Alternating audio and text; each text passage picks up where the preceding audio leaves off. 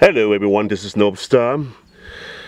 This year, 2023, we are commemorating a decade since the launch of the Certina DS2 Chronograph Precidrive. In my mind, the most accomplished and fulfilling racing chronograph ever made.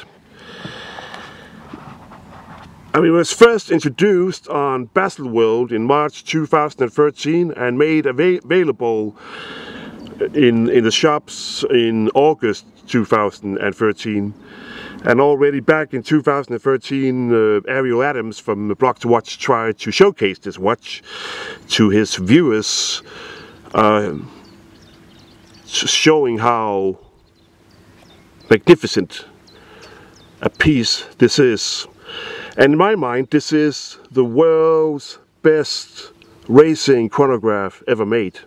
And I'm not trying to compare it with the more posh models, more trophy minded models such as the Omega Speedmaster or the Rolex Daytona,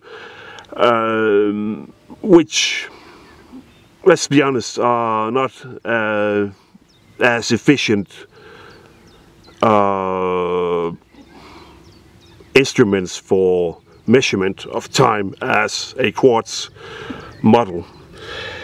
But in my mind, this is the world's best chronograph ever made, and the reason for this being the 100th of a second hand combined with the 12-hour subdial. Now, a decade later, you won't find many racing chronograph offering such features. Now, on top of that, you have a thermo-compensated movement, 100-meter water resistance, date at the 6th position, exactly where you want it, and horizontally arranged subdials. The perfect outline layout for a racing chronograph.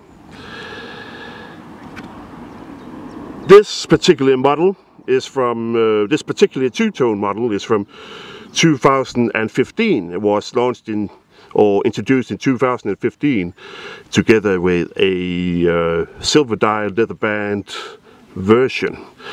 Let me just start the 100th of a second hand here, and then you will find that it will spin around the dial for the next minute, and after a minute has passed it will stop, and the second hand will continue. But this is, in my mind, the most quintessential, most accomplished racing chronograph ever made. And this is all due to the fact that this is what you want to wear if you want a piece in motorsports that is able to measure time that accurately. And even though Ariel Adams tried to showcase the watch to his viewers back in March 2013, it really didn't find that much interest.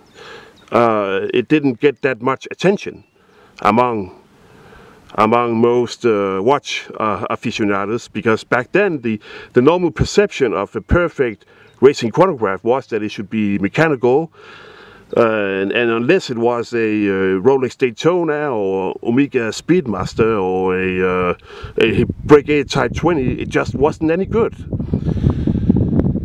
But this is what you want to wear if you are active in motorsports and want to have a piece around your wrist that is able to measure time that accurately, with a movement only deviating 1/10 of a second every year.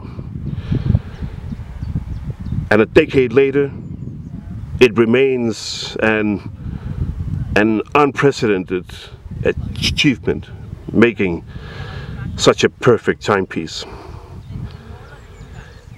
So this is, in my mind, the best racing chronograph ever made. Technically fulfilling and accomplished, most fulfilling and accomplished racing chronograph ever made. The Certina DS2 Chronograph Precidrive.